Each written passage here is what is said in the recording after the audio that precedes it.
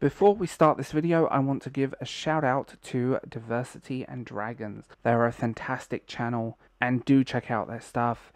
He is so willing to, and I'll link it down below, he is so willing to just say what everyone's thinking and criticize corporations that don't care about you. It's refreshing, and sort of the monetization of products and so on.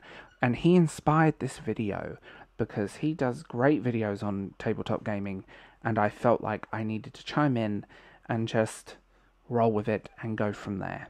At this point, we are fully and 100% aware that Wizards and Hasbro want to monetize the hell out of D&D and tabletop gaming full stop. These companies have always kind of been financial outliers, and for Wizards specifically, their cash cow is Magic the Gathering, and that's a whole other video. I want to tell you how to play any tabletop game, D&D, World of Darkness, Pathfinder, you name it, for free. Completely and utterly for free. So let's talk about it. First things first, what do you need? A rule set. Rule sets, especially for D&D, are free, and so many games are based around them that you can find these online on their official sites, completely free, completely accessible, and ready to download. You can view a PDF on your phone, you can print off the information, and so on. Character sheets. You can get those across the internet. People make them, fans make them. Templates are available. Just Google character sheets, templates in the game, and you'll find tons.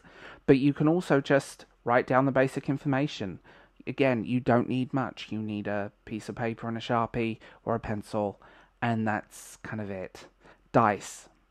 Now, dice are an interesting one. You can get a free app on your phone, iOS or Android. There are a lot of them, like an amazing amount of free dice apps. Or if you're going to a shop, most shops that are hosting games will have dice readily available for you to use. I'm a bit of a dice goblin, and most people are actually, so that there will always be someone there that will have some spare dice. They're there, but you can use an app, or you can print them off the internet, fold them and stick them together. Just score along, you print them off on some cardstock or watercolor paper, by the way, is amazing for printing art or anything actually, because it's got a nice texture and it's thick. But just score along those lines, fold them, and a little bit of tape later, you have dice. If you've got a Pritt stick, even better. You know, just try and keep the taping to a minimal. You don't want them sticking to anything. Miniatures. For any game, there are countless free miniatures online. You can Google them, you can find them. Just change your image search settings to free to use or usage rights if you're worried. And you can just print them off and stick them to something. Basically, you print them off, cut them out, put some tape on them, and print them, stick them to buttons, coins. I made some for my godson recently where I used some 50p little wooden discs that I found in Poundland in a sale in their craft section. So that's all there. And if you want something a little more robust, Poundland, Dollar Tree, little toys, little miniature toys can be repurposed very easily. And if you're nervous about painting them, you can literally just spray them a grey colour, spray paint if you do want to pay that. Or even just mix some acrylic with some glue if you're really just, you've got it there. But these are not essential to play the game. Rule sheets, dice, and character creation. That's all you really need. And again, that's all there. There is free tabletop gaming. As much as I don't like the guy that created it, I think he's perfectly fine, but his freak out was a little bit strange over Clownfish. Basic fantasy RPG is really good if you just want basic D&D, and you can use those rule sets and build your own games. That's also a thing. If you find a basic rule set, you can build your own world and game. You can have a modern zombie survival, i.e. The Walking Dead type thing if you want. Or you can have vampires or demons or werewolves and all of this stuff. Or you can just, meet at a tavern, save a town from a dragon. It's not that difficult to do this stuff. You can build your own stuff. If you want to invest some money, and I mean pennies, we're not talking a lot of money, a few dollars here and there, eBay, Temu, Wish, Amazon are all accessible and easy. And actually, you can go to most stores and buy basic dice super cheap. I've seen basic, just plain coloured dice for like £2 in the UK, and I've seen them for a couple of dollars in the US too. So it's not expensive if you do want to invest at that little bit of extra cash. And as much as I dislike Amazon, their sales are fantastic. Let's be real. Modern life is a thing, and when you are trying to get stuff, it's sometimes a good sale is useful. Also check out clearance places, and occasionally you see dice in Dollar Tree and Poundland and all of these places as well. So that's all there. Now, if you want some nice fancy maps, you can draw your own piece of paper or Sharpie. It doesn't need to be detailed. It could be just a few lines on a piece of paper and a few words just pointing, saying what's there. Let's be real. That's how I started playing. You can go on many websites, including stock photo sites such as Pixabay, and find free to print off maps. And they are good. And characters. They're just free stock photos. All you do is set up an account. There's no money. You don't pay to use the site. I get a lot of my images, my thumbnails on there, and it's quite useful, to say the least, on the subject.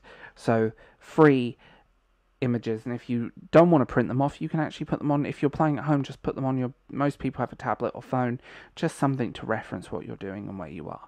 It doesn't have to be a big thing. You don't need a table with terrain and landscapes and hundreds of miniatures.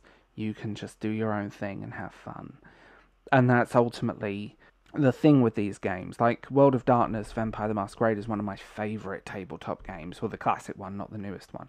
And you can play that for free, intentionally and legally and officially. You don't need to buy the big £50 book. Because I will say this, most of these books are horribly overpriced. Like, £50 for a 34-page hardback book is just too much money. Like, if I'm going to spend £50 on a book, I want something a little bit more substantial. And the rule sets are there, and even they say themselves, the World of Darkness company, you can just get the stuff from there, and it's all in front of you and all ready to go. It's not, it's all there. You can play for free. The idea that you have to invest a lot of money or any money at all into these things is mind-blowing to me, because maybe it's just because I come from a different age. I was a kid in the 90s. I feel like the monetization of this, especially with younger people who are used to microtransactions, and this sort of app that Wizards are doing where it's all going to be, you can buy stuff. I find that worrying, because we don't really own digital content. We pay for the rights to use it. Books are the same, ebooks are the same. If you buy from Kindle or Kobo or iBooks, you're actually paying for the rights to view it, and it's not really your book, so to speak. They're my books, but the ebooks that I have aren't really mine. So it's this whole thing of like monetization of a product to the point that it actually puts people off playing. And I think Magic the Gathering is the same right now. It's becoming ridiculously expensive, when most of the care, even the company are admitting, is about the aftermarket, which I think is just sad, really, because a lot of YouTube channels don't actually talk about the game. They just talk about how much a card is worth. And I don't want to see Dungeons and Dragons and all of these games go in that same direction, because I think it's coffin nails for a lot of people. The kid who gets a few dollars pocket money every week, or has to wait till birthdays or Christmas, or people that are struggling right now. You can play tabletop gaming free, legally, and it's at your fingertips. There's no barrier to it, and the idea of this kind of monetization of product is reasonably new. And if you come from my generation or the generations before, you could easily do it. Or one person has a book. One person had the book, and then you would all share the book. That's something me and my friends used to do. But like I said, you can get free stuff online that's completely legal. You can make your own stuff up. You can get rule sheets for official games free and legally. And you can just build your own stuff. You don't need the adventure in the book to play the game. And that's a concept I think a lot of people don't really understand anymore. Yeah, the books might have some nice adventures and some nice things in them, but it's not going to be, you can just find your own or make your own. and find ones online to use that fans have made. Like, the fan-generated content for these games is amazing and wide and huge, and you can have some fun with it. And you can get really basic intro adventures that have been made by people completely free. They're all there. You just have to look for them. So there shouldn't be a barrier to entering and wanting to play these games. There shouldn't be anything like that. It should be, here's a rule set, here's a rough idea of a story or a setting, let's play this, let's get into it. You might have to print some stuff off or drop a few dollars on a random product, like dice, like I said, but again, print them off, apps, and so on. There is such a wide berth of amazing fan-made content that is at your fingertips, and people don't see it, and it's a real shame.